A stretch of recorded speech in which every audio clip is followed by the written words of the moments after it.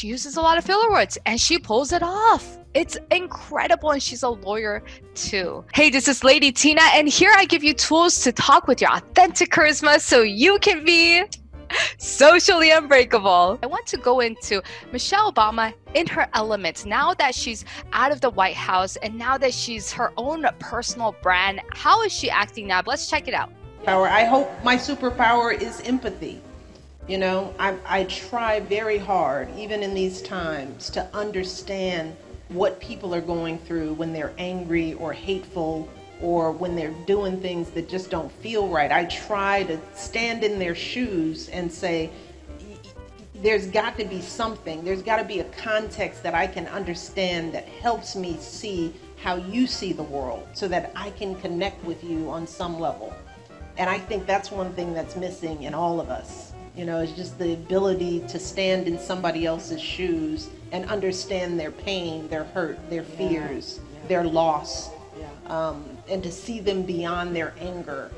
What I find very interesting about Michelle Obama is that she has a lot of filler words. She says, you know, a lot.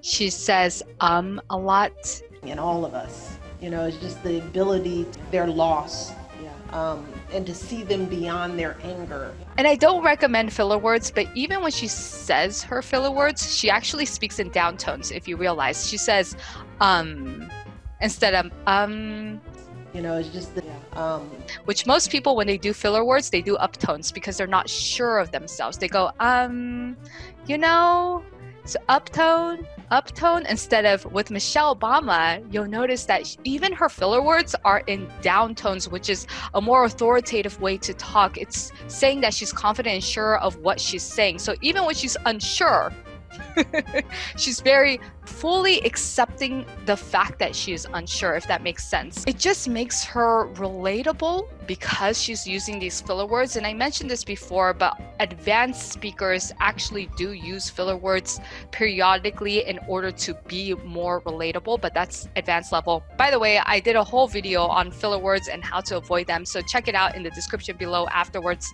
For some reason, Michelle Obama pulls it off, and you think to yourself, why is that? Why is that? Very interesting, because I never noticed it before until I was really listening, and I was thinking, why does it sound so good for some reason, even though she keeps using filler words? And I've seen a lot of her interviews. She does a lot of you knows. She uses a lot of filler words and she pulls it off. It's incredible, and she's a lawyer too.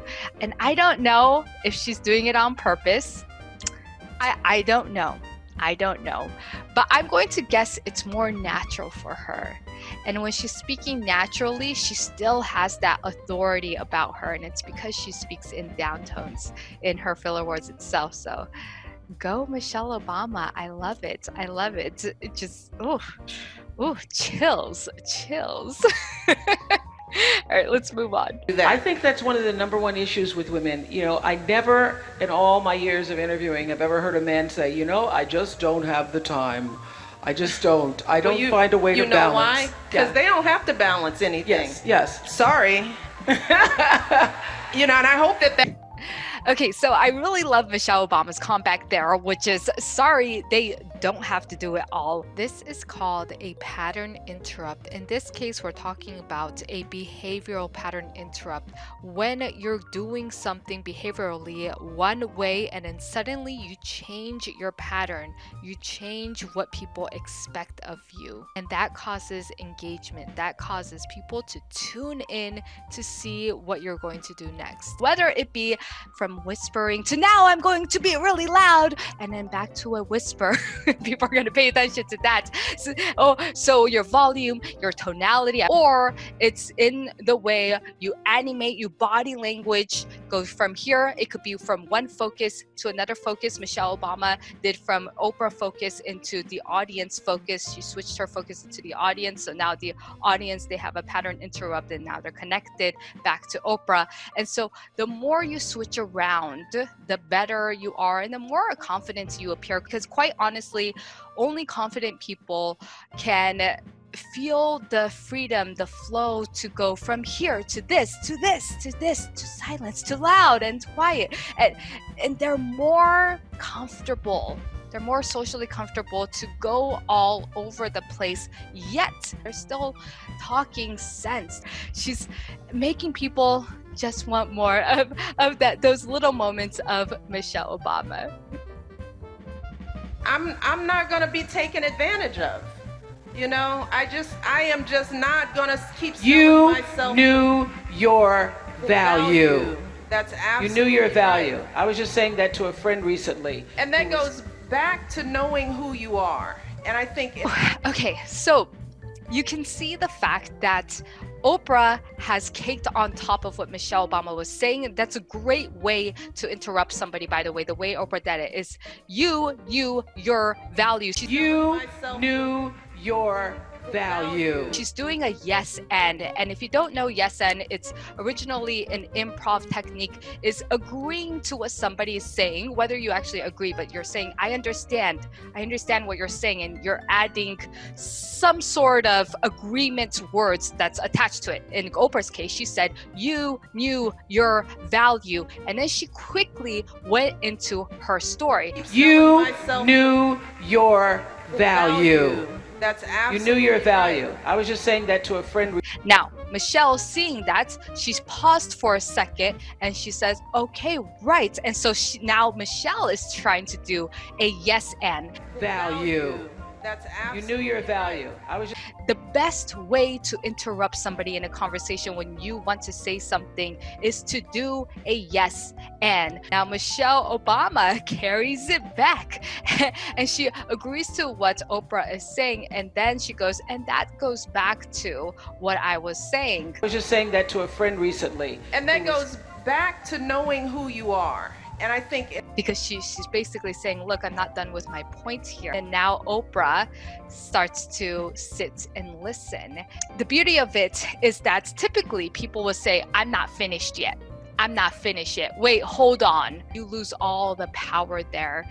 And this just shows how powerful these two women are. They have gained the skill of knowing how to redirect power without saying it outright. They're not going to ask for permission.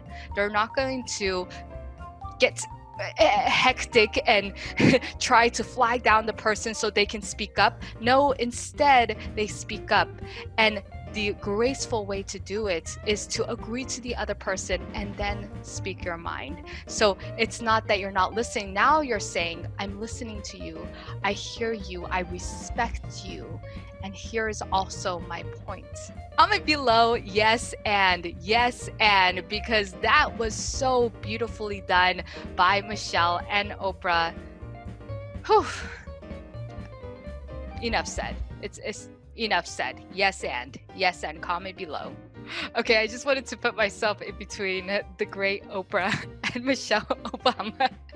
Thank you, Oprah, and thank you, Michelle, for coming to my annual tea party. It's great to see you two. It's great. You gotta visualize it. You gotta visualize it to make it happen, right? That being said, that was a wrap up on how to speak like Michelle Obama.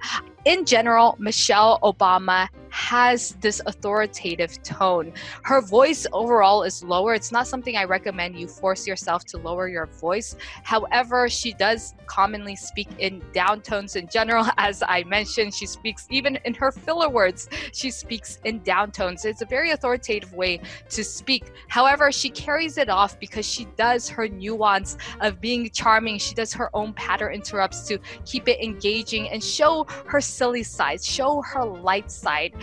And it really works for her. It really works for her. You don't have to be stiff. You don't have to be actually in what you say authoritative in order to speak in downtones. And it doesn't mean you always speak in downtones as well. There's a time and place for everything, I always say. Hit that like button because, again, it really helps me a lot. So click on the like button, make it blue for me, and you know what? You made my day. And I'll be one step closer to sitting with Oprah and Michelle one day.